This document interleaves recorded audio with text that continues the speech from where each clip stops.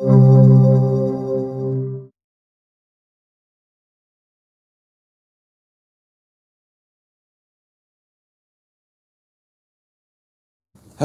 so in the abstract, I described a little bit more the physics, possible physics answer the question, but here I'll skip that and move on to discuss this issue. I mean, as some of you may know, Bohm, when he kind of later reinterpreted his 52 theory, he came to the view that the Schrödinger wave is not to be regarded as a field of force, but rather as a field of information. And in this, it means information to the electron, not to us in this context. And the question that he was really interested in was whether this would help us to understand how mind and matter are related. Let me see, where do I point this? Oh, it's the other one, sorry. Yeah, it's the other one. Okay, great. So here's Dave and Sarel, and the picture conveys a lot of the atmosphere, how it was to be with them and work with them. And Sarel was, of course, active also with the Brockwood Park School, which Christian Modi founded, and Dave was very interested in working there, but also later on the dialogue experiments, which I mentioned at the very beginning. So. So this is just to convey the atmosphere in which we often worked and discussed. Now, the problem here that I'll briefly address has a long history. Of course, Descartes' idea of mind-matter interaction, but even Plato in the Phaedo raises the issue that when I do something, is it because of my bones and muscles, or rather the choice of the best? Is the true cause of my actions something mental or something physical? And of course, Plato feels that it's the mental. And in modern discussion, as we heard from Stuart, conscious experience, it has been target of multidisciplinary research. So one problem there is it's difficult to understand what, if any, causal role consciousness would play. And for some people, that actually calls into question the existence of consciousness as an autonomous category. There are philosophers who think that an existence without causal powers is an existence not worth having. So in a way, it could amount to eliminating consciousness altogether. And maybe sometimes maybe even in this conference, sometimes one gets implicit or explicit statements that consciousness might not really, if it's all just matter, all just particles and interacting mechanically, so it's not clear. And now there's another argument in many philosophers or other idea, really, other philosophers of mind hold, the so-called causal closure of the physical domain, which seems to make it impossible for a non-physical consciousness to influence the course of physical events. And of course, you can easily solve the problem if you can show that consciousness is physical. But that, of course, is exactly the hard problem, as David Chalmers formulated, that how possibly could something like subjective conscious experience arise from objective physical process. And I think many people, not everybody, but many people accept that there is a genuine hard problem there. So there's not necessarily an easy answer. Now, of course, even in philosophy, there has been a bit of criticism, kind of a self-critique or auto-critique recently, especially by Lademan and Bras. And some philosophy actually has very weak connection to science and best theories of physics. So even philosophers who call themselves physicalists and say that, we take physics seriously, you don't find any physics. Maybe you find A-level chemistry, like Lademan and Ross would say, but nothing about really the new physics. So what we could say what we need is really a scientific metaphysics and a kind of general framework that's implied by our best theories in physics and the special sciences. So not just physics, but we have to really look at the whole picture. And this is, of course, what David Bohm was very, very much interested in. And so for Bohm, in the end, you could say that the general framework is this implicate order framework, which then contains the Bohm theory or you know, Bohmian mechanics, or the what they call ontological interpretation of quantum theory. And I have actually kind of a fairly tried to make an accessible introduction to some of these ideas also in my 2007 book. Okay, so according to Bohm and Hiley, the ontological interpretation implies some radically new ideas about the nature of quantum mechanical processes. In particular, it proposes that a new type of holistic active information plays a key role at a quantum level. And the way I would put it is that this involves a radical change in what we mean by physics and the physical, thus opening up new ways of tackling the traditional mind-matter problem.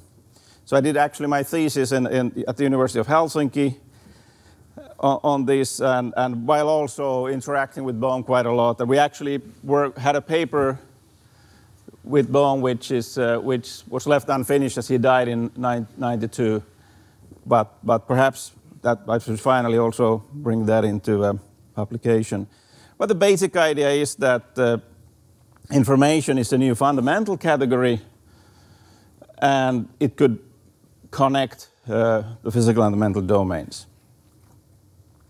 And of course, in case there are people here who haven't been the other days, just a very quick reminder of the Bohm theory, or the ontological interpretation, where the electron is a particle which has a well-defined position and momentum, and there's also this field satisfying the Schrödinger equation, which is guiding it, and just a reminder that, you know, because for non-physicists it's very confusing. They read popular writings about quantum mechanics and everybody says something different. But in this model, we just say that it's particle and field, or as Bohm used to say, an inseparable union of a particle and a field. So he didn't want to make a dualism by postulating the two things. And here's a little bit of an illustration, just the way it works in the two slits. This is not an accurate, but it's just to give you a picture of what's happening. And here's one slide I stole from Basel, because I don't know how to make such nice pictures. But anyway, there you can see the some of these the trajectories, the quantum potential, and the overall picture. And what we'll focus is now on the quantum potential. Of course, Bohm himself thought that this is strange and arbitrary, and then he also worried about, the other thing he worried about was that the wave function lives in configuration space. But when he began to re-examine the theory in the 70s, he noticed something new, a new way of looking at it. So with classical fields, the potential depends on the amplitude. So like the size of a water wave would determine the effect the wave has on a floating object. Whereas with the quantum potential, the effect actually only depends on the form or shape of the field. Mathematically, it's the second spatial derivative of the amplitude. So the quantum field is not pushing and pulling the particle mechanically like a water wave in the Bohm-Hiley picture. Sometimes people just say that it is, but at least if you read the way they took it, it doesn't. It's rather that the quantum field literally puts form into or informs the particle to behave in a certain way, which means that the electron is then moving under its own energy that's being informed by the form of the quantum field. So it's a kind of, if you like, an Aristotelian notion, not exactly the same, but there's something, it smells Aristotelian formative cause to some extent. Now, Bohm would say that this is actually an instance of a general feature of active information that we see operating at many levels of nature. And here, the basic idea is that we have a form that carries very little energy, it enters a greater energy, and as a result, the form of the greater energy becomes the same as that of the smaller energy. So again, it's quite a simple idea.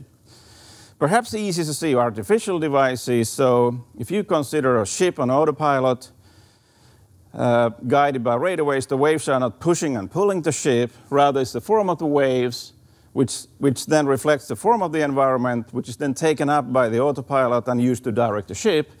And analogously, Bohm was suggesting the quantum field contains information about the environment of the particle, such as slits, but it could be also flux lines or gravitational potential differences. And then this information determines the movement of the particle along with the classical forces. But again, notice this is a kind of an information potential. You get many other similar examples, of course, with computers. With the DNA, you could say that it's really informing. It also applies in subjective experience, like when you're reading a map, the information starts building up in your mind. And here in the conference, actually, Maneli Derakshani pointed out that something, this is sort of beyond me, but anyway, that even in sort of classical Brownian motion, you would have something very similar. And if you read carefully the Bohm-Hailey, you notice that they actually also point out that the classical potential can also be seen as an information potential, but it's still different from the quantum potential. So who knows? Maybe classical physics is not as classical as we thought. This doesn't necessarily mean that we therefore reduce quantum mechanics to classical. It could be also the other way around, a little bit. Well. Okay, now this is a radical proposal. You see, in the 2 first days of the conference, nobody really mentioned the active information. So obviously, although we are talking about Bohm, it's not something that people feel happy or comfortable about. They kind of acknowledge it already, when they proposed this back in '83, because they write that this is a far more subtle and dynamic notion than any others that have hitherto been supposed to be fundamental in physics. So Bohm was well aware. I mean, if this is true, then it's to be expected that people, if we are in another paradigm, we will not take this on board. So this is really what might be going on, or else this is just not worth giving attention to. But I leave that as a question to consider. Okay. And those of you who wonder about the information, actually Basil has written some nice papers also about, and there's some interesting work being done here, but just very briefly, the active information is really, we have to think of this as an information for the electron as an objective commodity. And that is difficult for many people. I did my master's thesis on this at Sussex University, and the external examiner, he liked the thesis, but then he said information, of course, is always subjective. And then the supervisor, Jerzy Giedemann, and myself, we were just laughing together. Okay, well, what can we do? So that, the whole point of the thesis was to argue that there might be something also. We could also look at information in an objective sense. In the same way, the DNA is information for the cell. It's not information for us. Okay, it's a simple point, but somehow it's difficult. We use the concept of information in so many different ways. So, but this is kind of also, it's like instructions. But it's also about the environment, and it's for the electron, and it's instructing the electron. So, some of you may recognize those senses. Okay. And of course, so the form dependence was one thing that Bohm thought was very interesting. But of course, as you know, and as, for example, Tim Maudlin has emphasized, that for Bohm, wholeness was very important. And so there's non-locality through the quantum potential. But this is something that Bohm thought was even more important. It's what he calls objective wholeness. And here, in this many-particle system, he would say that the interaction can be thought of depending on what he called a common pool of information belonging to the system as a whole, in a way that is not analyzable in terms of pre-assigned relationship between individual particles. And here, this also means that this thing is now in, for many particles, the wave function lives in configuration space. Bohm was worried about that in the 50s and 60s because it's difficult to make sense of a physical field. However, he said that if we think of this as an information, then it's more natural to think of information as multidimensional. There are still questions to be answered, but this is something, And again, I think we have now discussions of wave function realism, where this question doesn't, the Bohm idea doesn't come up. Although I think it has many advantages in comparison to some of the other ideas. But still, maybe it's just a paradigm. It's not like, I think Henry Stapp once told me that the time is not ripe yet for these ideas, but maybe one day it would be. Now the other thing here is that what one has to realize here is that the whole organizes the parts, and there's the philosopher Jonathan Schaffer, who has written many articles which resonate quite well with this idea. And so one should emphasize here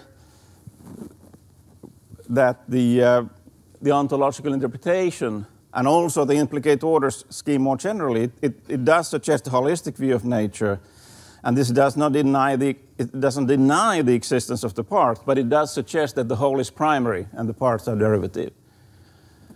And now if we look at Bohmian mechanics, people talk about the primitive ontology with the position of particles. So that's very different. Does that mean that somehow the parts are primary? And physics is about parts. And one could even say that these are two different ideologies, and maybe we should recognize them as such, and not think that one of them is science and the other one is ideology. Maybe, and we should maybe go to a deeper level of dialogue between these two different approaches and see that other things might affect who likes what. It's not as if somebody gets it. The idea there is also that we can't read our metaphysics directly from science. There are, always other things that influence it, and this is just to be.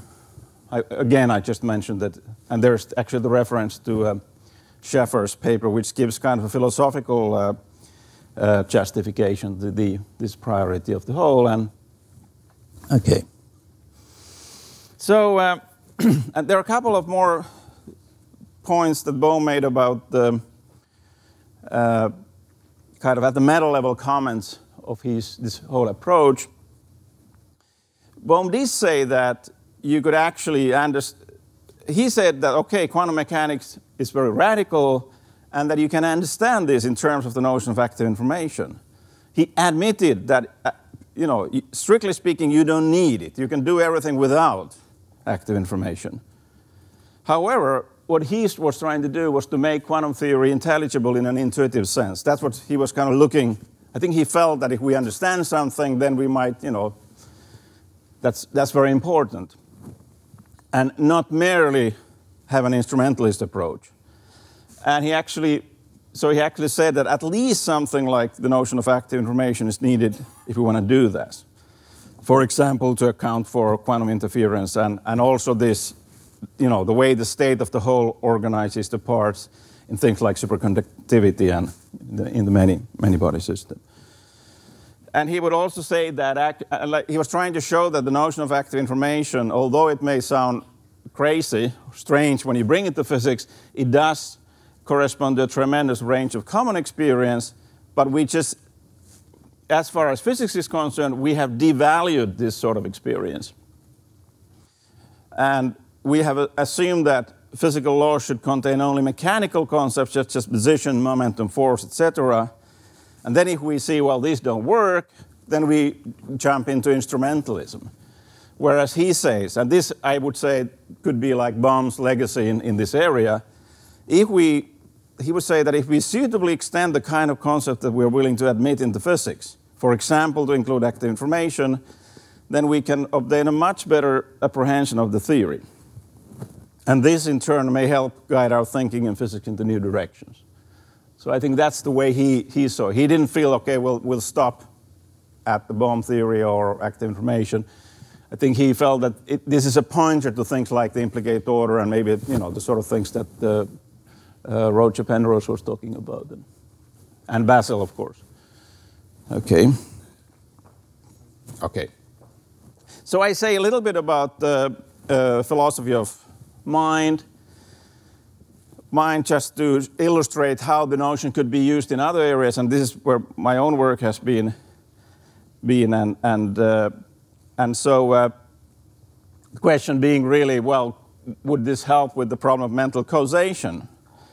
And the Bohm himself thought that that it would really help to understand the relationship. And his idea here is, this is very schematic, but still he would say that mental states involve a hierarchy of levels of active information, in the sense that we not only think at one level, but we can become aware of our thinking, and this actually would create then a new higher level of information, which can then organize the lower level bit analogously the way the quantum potential organizes the movement of the particle. And this can sort of go on. I go quite quickly here because of the time. Now, so how does it connect with matter? Now, one would suggest that it's actually natural to extend the quantum ontology. So just as there's a pilot wave guiding the particle, there can be a super pilot wave that can organize the first order pilot wave and so on. And actually, Bohm and Hiley discussed this in connection of quantum field theory in their book. So we have two hierarchies, one for mind and another for matter. And so the next step was to postulate that these are actually the same hierarchy, and now we get an idea of mental causation, where the idea is that the information at the given level of the mind could then act downwards and kick into the pilot wave, depending on what quantum brain theory might someday tell us. And this can then again be amplified to macroscopic signals. If you do it in quantum field theory version, then Basil and Carl Pribram were talking about the possible role of dendritic fields there. And then again, in perception, we could understand how it works the other way around. And there's actually a paper which we did with Basil on this, and there's some criticism, including by Ron Chrisley, who is here right now. Okay, now I will skip the consciousness part here because of the time, but basically the question we have to ask, Bohm, he died 92 before the consciousness studies became really big, and so he didn't really address directly the so-called Hahn problem, and so so that's why we need to do some work, and that's what I've been doing. And one thing is to apply the so-called high-order theory of scheme, for those of you who know, to the active information. You could also look at Tononi's integrated information or Barr's global workspace theory. And there I thought, for example, if you did a conscious to non-conscious transition in Bohm, it could be if you have this, what he called a common pool of information, which would correspond to global workspace. If you have factorization, then that might correspond to loss of consciousness. But that's a very schematic idea, but just something that I thought about in this context. And of course, David Chalmers also had this double aspect theory of information, and I've also considered the relation to Chalmers' view, but I'll skip over that now because I want to get back to Plato to conclude. Okay, so remember, Plato says that for Plato it's obvious that our physical actions depend upon the choice of the best, and whereas a typical materialist would say, well, it's the physical state that determines the next physical state. And I suggest that the active information view allows for a naturalistic grounding of Plato's view. Well, this is the Plato's view, but I won't spend time on this now. And you see, Bohm and Hiley, in their paper Measurement, they say that there are good reasons for expecting that quantum theory would be, and this quantum information potential would be relevant when we're studying consciousness. And this is suggested by the fact that information regarded as correct is active in determining our behavior, while as soon as information is regarded as incorrect, it ceases to be active. So what we could say that our veridicality judgments play a key role in determining whether or not information acts. And there's a favorite example of Bohm that if I judge a shadow in a dark night to be an assailant, I get a psychosomatic reaction, and if I know this is merely a branch, I'll calm down.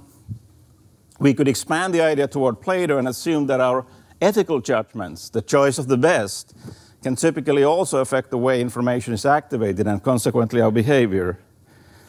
Where the bomb, you know, this active information scheme then enables such activity of information to reach all the way to the level of fundamental physics. And here we can then begin to make sense of a perennial puzzle in Western philosophy, namely the place of and role of minds, meanings, and morals in the physical world. Okay, thank you very much.